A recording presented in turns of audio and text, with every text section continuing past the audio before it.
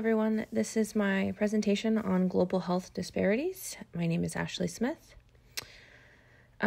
So my health disparity that I chose, which was HIV, viral hepatitis, and STDs. So it's kind of a combination of those three. So this is important because certain groups are more predisposed than others. Millions of people are affected all over the world, and it can cause severe consequences to health, even death. So it's considered a health disparity because certain groups are more affected than other groups, and differences such as race, gender, income, education, sexual orientation, and geographical location can affect how people are exposed. Many people of all ages are affected each year, and the numbers continue to rise as these diseases are spread. If left untreated, the patients can become severely ill or even die from these diseases. So the two agencies that I chose were the CDC and WHO. And so first off, I have the CDC. So the CDC closely monitors the amount of people with HIV and releases reports regarding the amount of people who are infected. These reports are published and used to create awareness on the toll of the disease. Their website also provides helpful information on where someone can receive testing to confirm if they have HIV or not. They also provide information on who should be tested more often than others, depending on certain risk factors. Information is also provided on medications that a person can take if they were exposed to HIV to prevent them from contracting that disease. More information is provided on how to prevent exposure as health care workers and what precautions to take while caring for a person with HIV. And there's really no limit to the amount of information provided on the CDC website, and I could spend all day going through all the articles that are listed. The CDC has multiple studies and articles listed available on research that was performed on how to best collaborate with public health services and other organizations to help stop the spread of HIV. The CDC also supplies surveillance reports on viral hepatitis that include the amount of people affected and their demographics.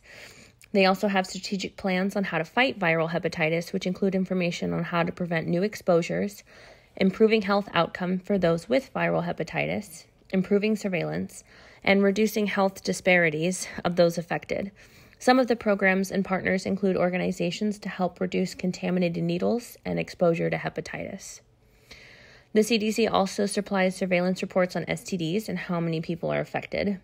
They initiated a project called CARS that is used to reduce STDs. It is made up of different partners and organizations that help make STD testing available to all, but especially higher risk patients, and helps to identify social issues to best treat each community. Then we have the WHO.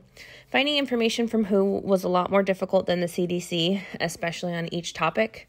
I was not able to locate information on how they were helping with specific diseases such as HIV, viral hepatitis, and STDs. A lot of the information that they had on their website included stuff related to COVID and some of the situations in Ukraine. I did find a lot of information on how they work as an organization, which includes guiding medical research to make sure that important health issues are being researched and using that information to help guide policies. WHO also works to certify medical products to make sure that patients aren't exposed to infections. Then the WHO also helps to improve digital health by making test results available faster so patients know if they are exposed or not, and how they can use those tools to identify which patients are more at risk.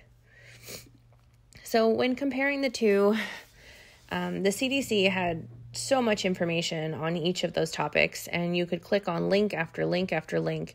And a lot of the information was very specific to each disease process and patients or different demographics of patients that are exposed.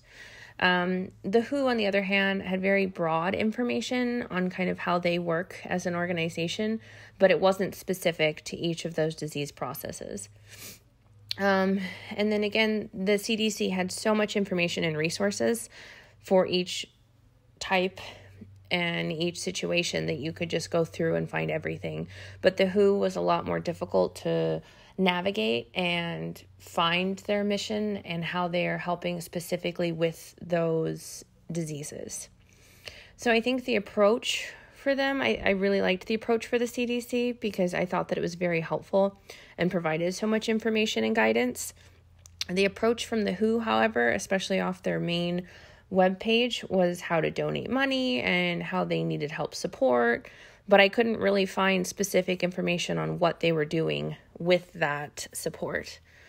So when comparing the two, I would have to say the CDC had a lot more helpful information to help fight these global health disparities. That was my presentation. Thank you.